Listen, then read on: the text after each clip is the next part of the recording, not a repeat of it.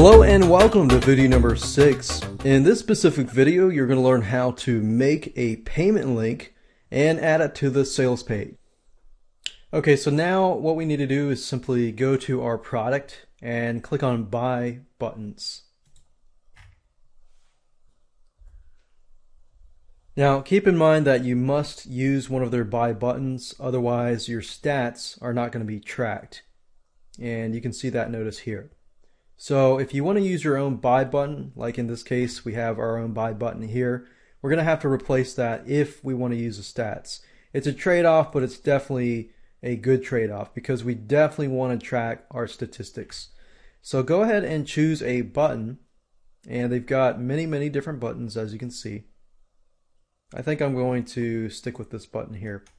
So basically highlight this, right click, click on copy, and then what I want to do is simply go back here and open this index.html file, or in other words my sales page, in Composer.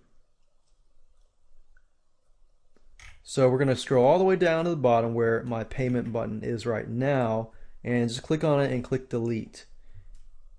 And what I want to do is just enter some sort of token like 123 123, something that you know it does not exist on the sales page, because after you do this you're going to need to click on source, and you're going to notice that this is probably going to freak you out, but don't get freaked out yet, because even though this is code that you may not understand, all you have to do is click on edit and find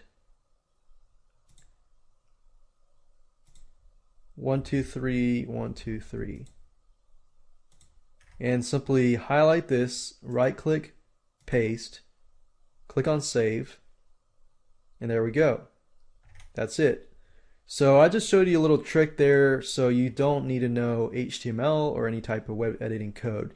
Simply use that trick to enter the buy button and click exit, make sure you save, and there we go. So as you can see, not very hard at all to get the buy button and add it to your sales page. Now in the next video we're going to upload these files to your website.